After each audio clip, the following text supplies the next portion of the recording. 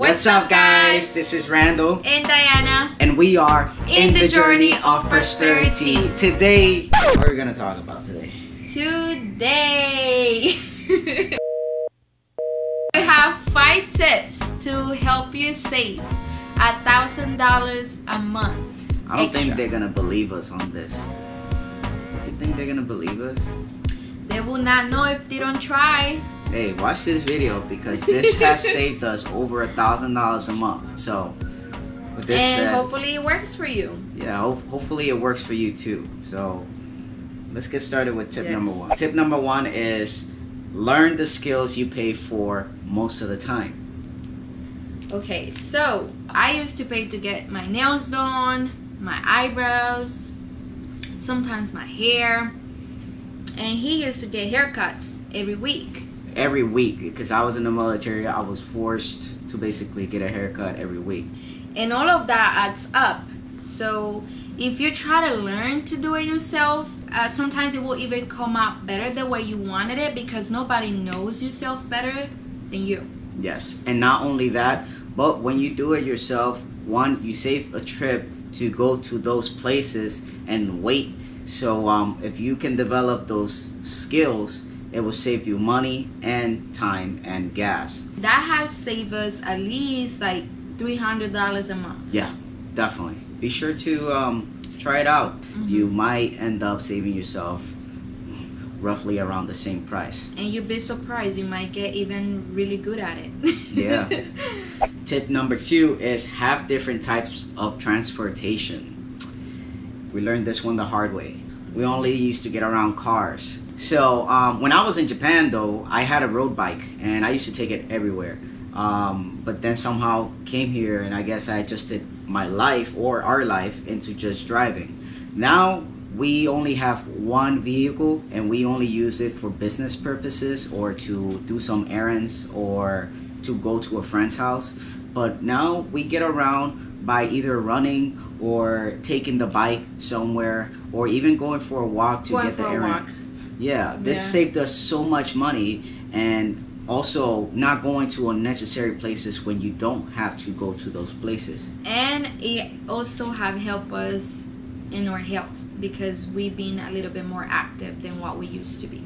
Yeah, we've saved well over $300, $400 a month just on this. That's tip number 2, which is have different types of transportation. Now we're going to tip number 3. That will be paying off your credit cards and stop spending on unnecessary things. Yeah, we were doing pretty good at this, and when we recently started getting married, you know, What do you mean start getting married? Oh no! Well, when we recently got married, we used to spend money a lot in Costco, buying a bunch of whole food, and then we used to not end up eating all of it. So. We thought we were saving money because, you know, Costco sell big package, but then again, we will put it there and then it will get bad, and then half of it will go to trash. Yeah. Then we ended up spending more than what we actually need. Yeah, and though, in regards to the unnecessary things, we had subscriptions, especially this person right here. I used to, not anymore. Oh, she learned a little bit on that, but she had something called the BoxyCharm, and guys, you don't want to know what that is. Tell them. So if you guys don't know what that is a makeup subscription, of course. So I used to get that box every month, and it's not that expensive, but it will add up little by little, you know. And sometimes I wouldn't even open the box because I had accumulated so much makeup and so much products that I would not even use. So I had to start giving them away, or, you know, because I don't need them, and it was just sitting there in my vanity for no reason. Yeah. So there was a few other subscriptions like Spotify or iTunes that I was having, and I really didn't use them too much. Another one was like cable. We used to watch Netflix a lot, so we didn't really use and watch like channels like DirecTV and stuff. So if you have those and you don't use them, we would suggest to take them off. And these things add up. Another thing was the purchasing a lot of junk food. We used to purchase like energy drinks, candy, chips, Starbucks. yeah, coffee.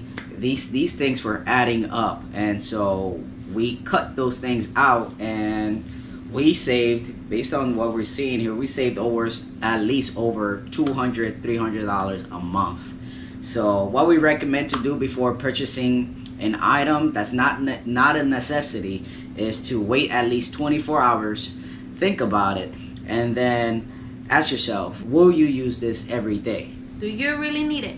Do you really need it? It definitely has benefited us, so we'll definitely make sure to let you know about it. Hopefully, if you do try it out, it can help you save some money too. This moves on to tip number 4, which is sell or return things you don't use. So if you have made the mistake, which we all have, of purchasing something we don't really need or we don't use at all, try to return it, or if it's too late for return it, sell it. Yeah. You know, try to sell it for a good price.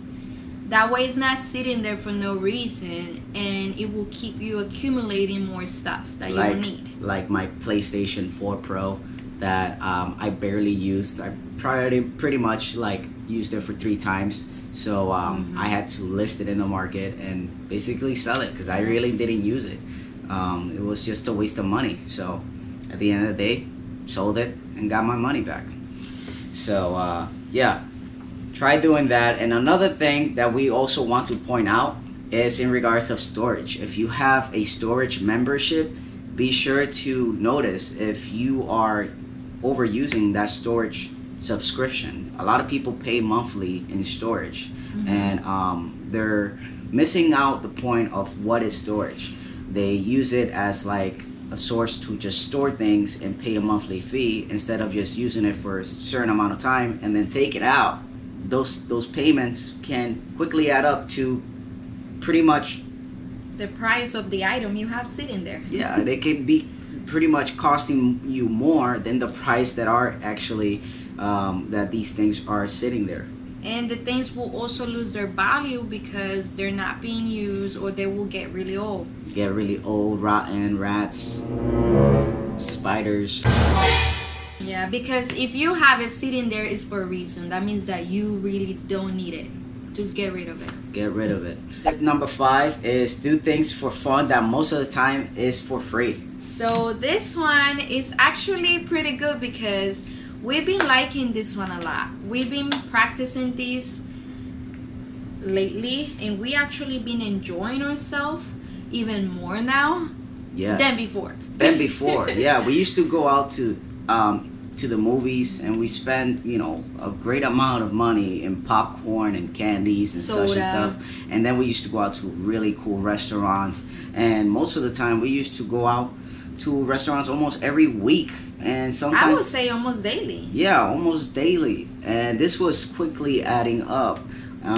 So now we are doing things that are basically for free. Sometimes we go for a jog or a bike ride. Sometimes we go to the park. We go for walks. We take Chiquito to the beach, or try to spend time with him a little bit more, like we play with him. Yes, sometimes we play Monopoly together in the house, or play board games, bring friends in the house. Watch a show on Netflix. Yes, and all these things, you know, we have the same amount of feelings of being happy and, you know, just being together and saving each other lots of money doing this has made it even more fun. So if you can make it as a game, you can actually even have more fun than going out and wasting money. So that helped us save well over $1,000 just in that tip alone, because now we wasn't spending too much money in regards to food or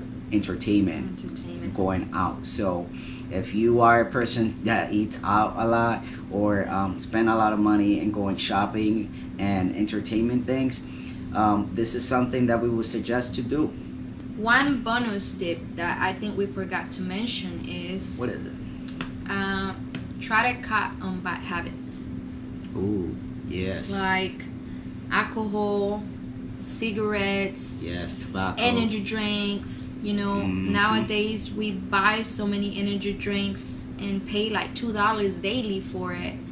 And you multiply that by 30, that's $60 a month. And it will help you with your health. You know, like it's actually harder to do it than saying it, right. But it's actually good for your health and for you to save more money. So yeah, and yeah, I mean we've done this for what, a couple of months now, and it has saved us tremendous amount of money, guys. So hopefully these tips help.